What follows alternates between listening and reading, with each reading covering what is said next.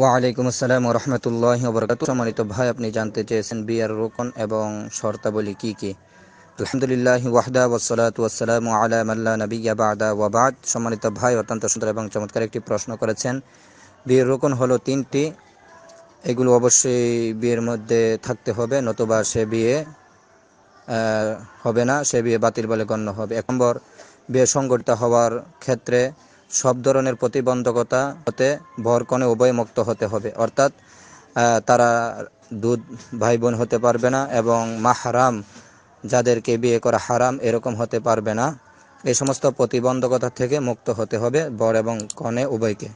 2 নম্বর হলো ইজাব প্রস্তাবনা। ছেলেকে প্রস্তাব দিতে হবে যে আমার মেয়েকে এত হাজার টাকা অথবা এত লক্ষ টাকার বিনিময়ে আপনার কাছে বিবাহ দিচ্ছি, এইভাবে প্রস্তাবনা করতে হবে। 3 নম্বর, কবুল করা। ছেলে সুস্পষ্টভাবে বলতে হবে কবিল তো আমি গ্রহণ করলাম, অথবা রাজি তো আমি সন্তুষ্ট হলাম, আমি তাকে স্ত্রী হিসেবে গ্রহণ করলাম। এই হলো বিয়ের রোকন 3টি।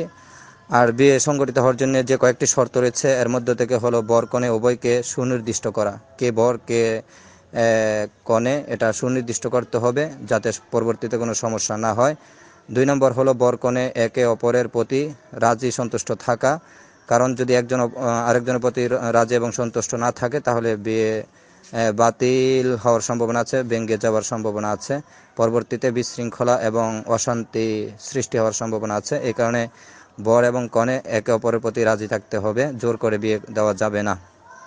3 নম্বর হলো বিয়ের আক্ত চুক্তি করানোর দায়িত্ব মেয়ের অভিভাবক পালন করতে হবে, কারণ মেয়ের বিয়ে নিজে নিজে কোনো মেয়ে বিয়ে শাদীতে আবদ্ধ হতে পারে না। আল্লাহ রাসূল বলছেন, কোনো মহিলা যদি বিয়ে শাদীতে আবদ্ধ হয় ওলি বা অভিভাবক ছাড়া, তার নিকাহ বাতিল বাতিল বাতিল বলে রাসূলুল্লাহ সাল্লাল্লাহু আলাইহি ওয়াসাল্লাম উল্লেখ করেছেন। সুতরাং মেয়ের বিবাহ তার অভিভাবক সম্পাদন করতে হবে। 4 নম্বর, বিয়ের সময় সাক্ষী উপস্থিত থাকতে হবে। সাক্ষী ছাড়া কোনো বিয়ে শাদী করানো যাবে না। সেটা বিনা সাক্ষীতে বিয়ে শাদীতে আবদ্ধ হলে সেটা ব্যভিচার বলে বা সে বিবাহ বাতিল বলে গণ্য হবে।